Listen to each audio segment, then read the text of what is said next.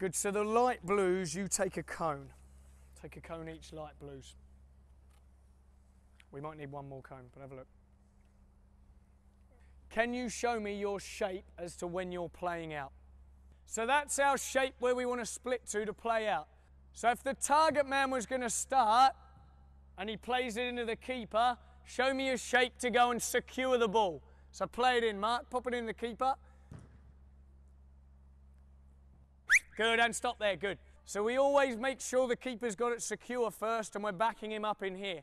Once it's safe in his hands, what do we do then? Then we go, show me the shape. Good, and stop there, good. So if the dark blues win the ball, you go and score in the big goals. Blues are trying to find the target men. All right, ready? Play.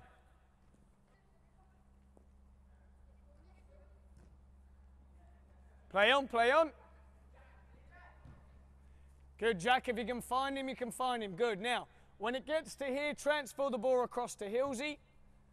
And then Hilsey, you play back into the keeper, and then we start again. So we start again. We've got to follow it in. Now we look to split out. We're going to start with a technique of playing out from the back without any defenders, just to paint the pictures. Each player will have a cone, and they'll get to pop that down as their start position where they want to start when the goalkeeper's got the ball in their hands.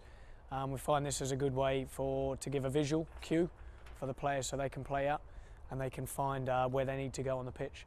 And then what we'll do is quite quickly we'll add the defenders in, which turns it into a decision-making practice. So players then can work on the which and what pass to make, which is quite important.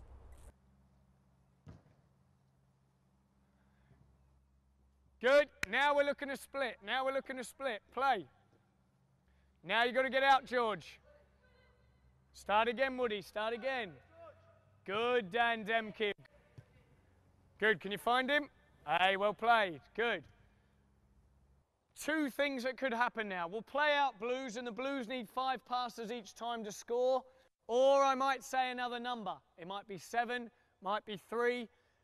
Minimum passes. If I drop the ball on the ground for the Blues, what do the dark Blues do? Bang, break, they go and score. Go on, play.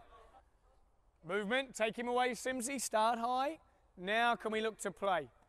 Now can we look to play? H, good decision.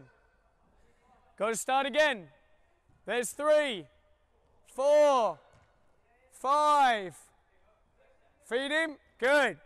1 goal to the light Blues, transferred across.